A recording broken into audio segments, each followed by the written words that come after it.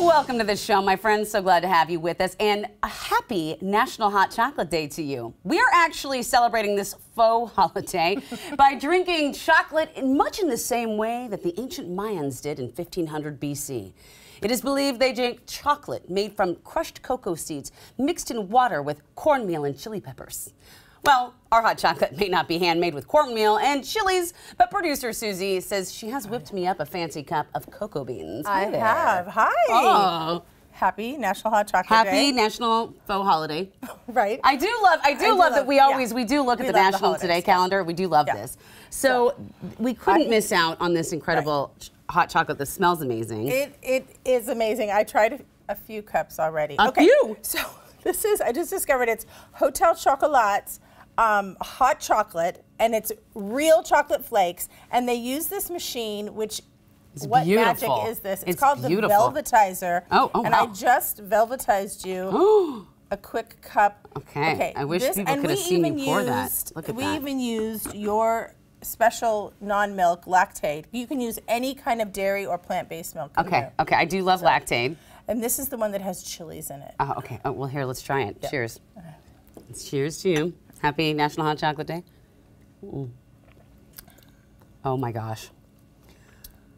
That is, that's exactly what I needed this morning.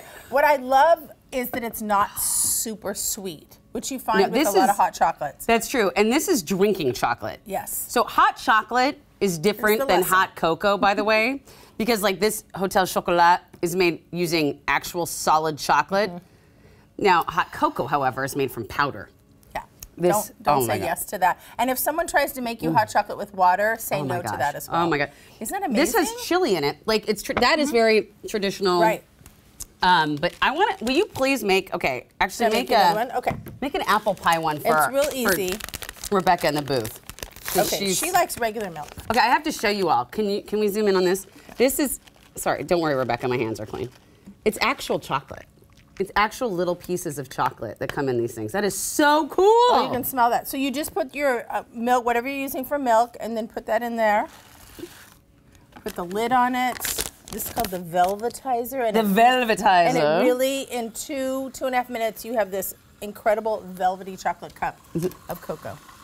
You can hear it. It's a barely little noise. Yeah. This beautiful machine. And it's beautiful. It's cordless. You can pull it off this and pour. It's lovely. This would be so great for somebody who loves hot chocolate. You know, a lot of people might say, why would you need this? But you know, my kids ask for hot chocolate probably twice a week.